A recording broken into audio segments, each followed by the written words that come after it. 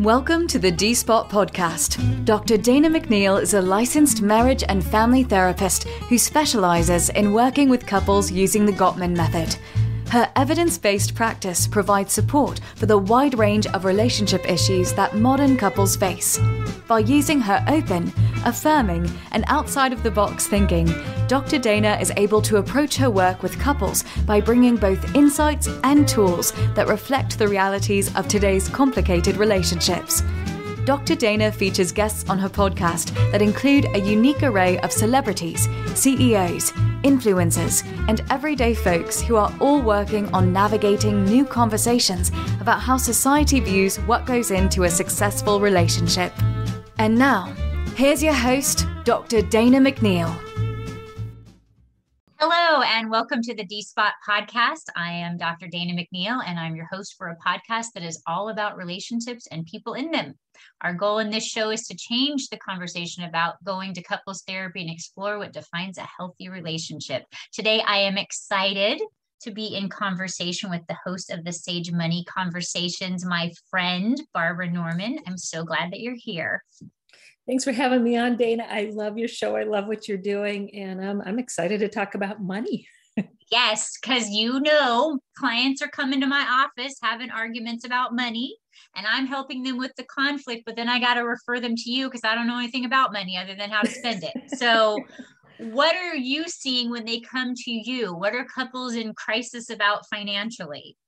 So a couple of things. I would say the first thing is, how do we spend money? And I think that being in a relationship, we should not have secrets about money, but I do think we should have privacy around money. And so I always recommend a yours, mine, and ours checking account. The ours is where we pay our bills. That's the house payment, the groceries, it's everything. But on the side, we each need to have our allowance or our spending money, if you will.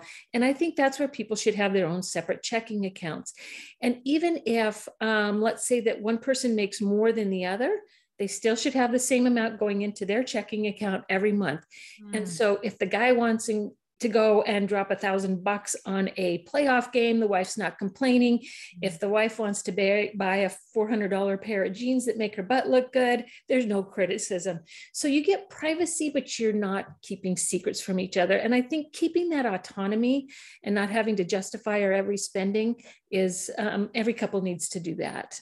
I like that. I already do that. So I feel like I'm in good standing with you today. And also on the other side, I don't need my partner knowing how much I spend on their birthday present. Right. Because then they're going to be like, you shouldn't have spent that much money. It's like, but I wanted to, and it was out of my fun. So just enjoy.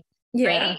Isn't that so, true? Yeah, we need to have that sense of identity, but then also, so how do we have conversations about the part that goes into our mutual account? And I think that's where we can get into trouble. So let's take, for example, going out to dinner. And let's say that the husband comes from a family where there wasn't a lot of money and they were kind of always in survival mode.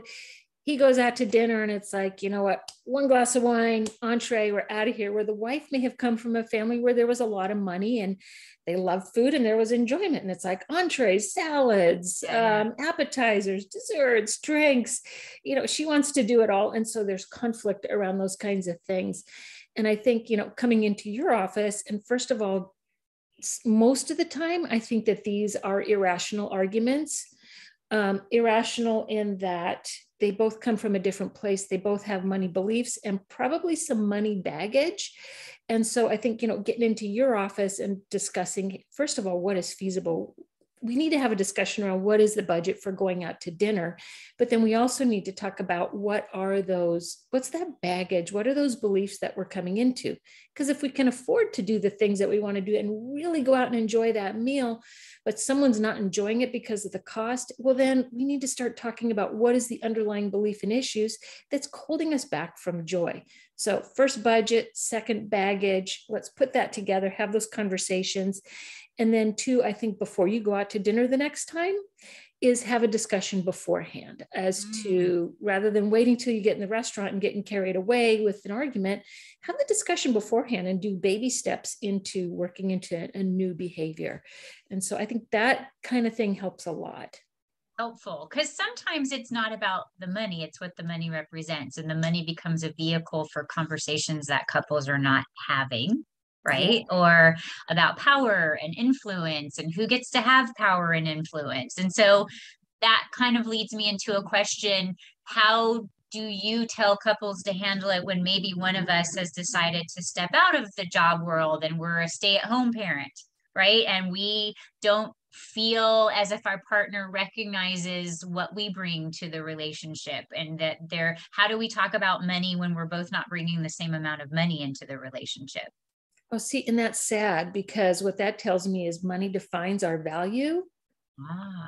That hurts. That's really, really hurtful.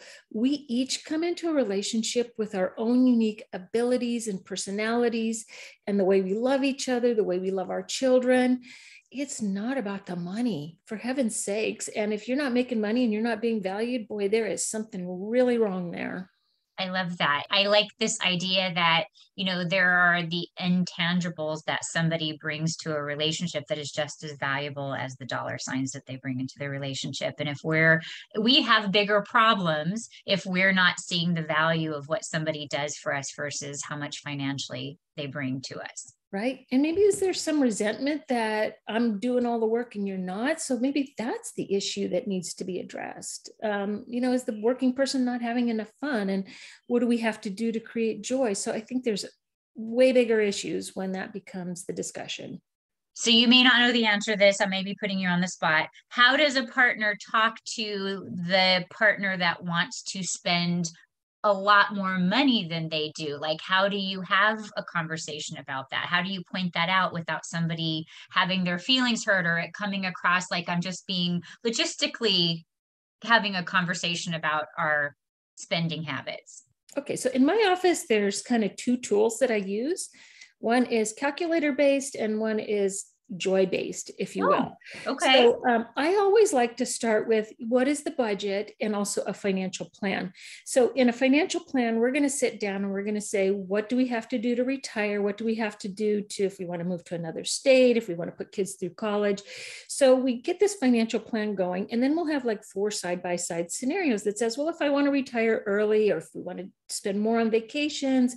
So we put 4 side-by-side scenarios, and then we start talking about the numbers, and hopefully we can get some agreement as to which of those 4 do we like the best. And they're always changing, and that's okay. But then what we'll do is we'll go to kind of that joy part of the planning. And I believe every financial plan should have fun and joy planned into it. If I have to talk one more time about what is the calculation for retirement in this, it's you take away my belts and shoelaces. We got to have fun. And so I'll pull out like a wheel of life, and each couple gets their own questionnaires, and they're going to rank their wheel as to here's, relationship, community. So they're going to rank all these places in their life, and maybe one they'll rank really high and one they'll rank low. It's a wheel. And if they have a flat tire or a deflated tire, what do we have to do to make that tire full? And so they each get to talk about those areas in their life where they're not feeling a lot of joy, or where they feel they want improvement. Sometimes it has nothing to do with money at all, Dana, but sometimes it does. And so maybe that's got to get put into the budget. And so we kind of want to talk about what brings joy too. Good. Great. I love all of this. Okay. You and I talk about, I always say it wrong, the 5 F's. Tell me about that. 5 F words in financial planning. So let's do the first one. My favorite one, friends and family. I can't even begin to tell you over the course of my career how many times I get a call. My son-in-law said this, my brother-in-law said this, and they've got this harebrained scheme for investing in something. And Dana, my family is no different. I'll remember back to the late 90s, my brother, who's a CPA, we all thought Quentin was the be all end all. He was so high on a pedestal. And he comes to us with Global Crossings, and we got to invest in Global Crossings. They're laying fiber optic cables across the ocean floor for the internet. Okay. You can see where this is going, right? And I said, aren't they putting satellites in the air for that? Isn't the ocean kind of corrosive? Anyways, this is sad. I haven't done the numbers. My younger brother put all of his money from the sale of a house into it, $50,000. lost it all. Oh no. I put my Roth money in it. And when it was half, I called my brother. I said, Quentin, are you sure about this? And he said, oh yeah, I sit on the board, do it. I lost all of it. I bet that 56,000, if I put it in the S&P 500, would probably be worth over $250,000 today. Oh, wow. So if friends and family come to you with this harebrained scheme, don't do it. Honestly, go, everybody fly to Hawaii, get the best house you can. The dysfunction and the stories are going to have way less resentment if you go on vacation rather than if you do that stupid idea. So just straight out, if something doesn't sound good, even if it's from Uncle Charlie, who always has good ideas and drives a Mercedes, I should probably just say no. I should trust my instincts. Trust your gut, run it by your advisor, but trust your gut. So stay away from friends and family. That's my first F. Okay, The second great F tip, is, noted. noted. The second F is fees, which is people don't pay attention to fees in their investments. And I have a beef with my industry. It lacks transparency. It's super complex, but fees can eat away at your returns so fast. And so pay attention to fees. And we can talk more about this. In fact, I'm going to be doing a podcast on it later today. Investing 101. And so if you want to jump over to Sage Money Conversations and hear about fees, you can hear about fees. But pay attention to fees. They're important. The third F is fiduciary. So what does that mean? In my business, people work on commission and they work as fiduciaries. So one of my big beefs, Dana, do you know what the education level is to be a financial advisor? You have to be smart and better at math than I am. You have to have a high school education and pass 2 tests, and that's it. Wow. Okay. Right? So there's no like licensing or any kind of there's licensing, right? There's licensing, there's continuing education, but it doesn't have to say that you're smart. And there's a lot of people who are charismatic and not smart. And so if you are working with someone who is an advisor, you could be paying a commission. And again, we are complex, we are not transparent. If you get your statement and you just paid a commission, there is no line item that says you just paid a commission. Oh. I used to work as a commission person. When I first came into this industry, that was the only way that we worked. And the sad thing was when I worked on commission, I'd take in a client, I'd get paid a nice commission. The next month, I'd take on another client, get paid a commission in the third month, but I never got paid to go back and service those clients. Oh. Which is really sad because investments are changing, your life is changing. So when you're working with a commissioned person, they only have to know that this investment is right for you at the time of purchase. It doesn't have to be ongoing, just right. So they're not annually like, let me check in on what's going on for Barbara and what's her life like and how old is she right now and what does she need? Exactly. You're not going to get that. When you work with a fiduciary, it's fully transparent. You see the fee. Like I charge 1% for ongoing management, 1% per year. Yeah. But people see it. They know what I'm getting paid. They can probably figure out how many dollars per hour that we're spending together and what I'm getting paid. And it's scary, but it's the devil you know versus the devil you don't know. But a fiduciary has to make sure that the investments are suitable for you at all times. Gotcha. We have to ongoing show that we are doing the right thing for our client. So work with a fiduciary. And I will tell you, Dana, buyer beware. There are hybrid advisors out there who work on both commission and who do fiduciary. Stick with a fiduciary only. Noted. Another F word to keep in mind. So fourth F word, forgive yourself. There's going to be bad investments. There's going to be bad markets. They happen. Forgive yourself, move on. And or send them to my office if they can't, because that is going to be something that creates resentment, and having the tools to do the moving on can sometimes get couples stuck, right? But great, very sage advice. Okay. Yeah, it's not going to be perfect all the time. And you look at like our market, we've had a bloodbath for the last 3 trading days, and people react emotionally. Hopefully they're not doing that now, but we got to forgive ourselves, and we can't keep us from moving forward investing, because that's a bad mistake. Okay. And my fifth one, which we've talked about, is fun. Make sure you put fun into your financial planning, because I don't want to get to the end of my life and say, gee, I wish I would have. So let's make sure we're getting fun every year into that plan and doing things with our life, doing things with our money. Great. Those are awesome. I like that they're F words that are podcast friendly. Thank you. Thank you for You're that. welcome. I think that's important because so many of my clients that come in and are having issues in their relationship, they're not even talking about their budget. Like, I mean, they're not getting to the F's. They don't even know how much they make. They let one person be in charge of everything, and then they resent later if things don't go well. And the person who's in charge of everything feels resentful themselves that they're making all of the decisions. And so a financial planner kind of lets that one person that maybe is somewhat in charge not feel like they're shouldering all of it themselves. And are you kind of encouraging the other partner that's been standing off to the side to engage as well? Oh, totally. We've both got to be on board with it. And I think one of the greatest tools that we can use in a situation like this, Dana, is, a paper calendar, if they still exist. But they do. I use them. Yay. I still think paper calendars are huge. So what I would do in this situation is we've got every month bills that we have to pay, right? And then there's what's left. Hopefully there's a positive number, and that's discretionary income. So let's go to the calendar and let's put our monthly fun in the calendar. Like growing up for my kids, I love this story. I was a single mom. I didn't have a lot of money, but every Friday night we had a floor party. And I think my floor party cost me $1.50. We would go to Blockbuster Video for 99 cents, rent a video. I'd take my kids over to 7-Eleven and they could get 5 off the bottom. So 5 pieces of candy for 5 cents each. We'd go home and we would just lay pillows and blankets all over the floor. We'd have a floor party. So, but that was on the calendar. I knew what it cost. Sunday night dinners, no cost. Everybody's home. This is a tradition. We're doing it. But then if there was tires, I'd put it on the calendar. Like, I got to buy tires this month. And so on the 15th, and so the kids would see, oh, mom's a little stressed. I know not to ask. But then if there was a birthday party, it's like, okay, we got my mom's birthday party. This is what we're going to spend on my mom. You guys want to go to Disneyland? We can't do it. But if we save our money 3 months from now, we can go to Disneyland.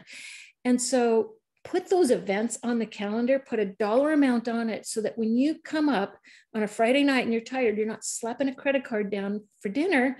You know what your budget is. Yeah.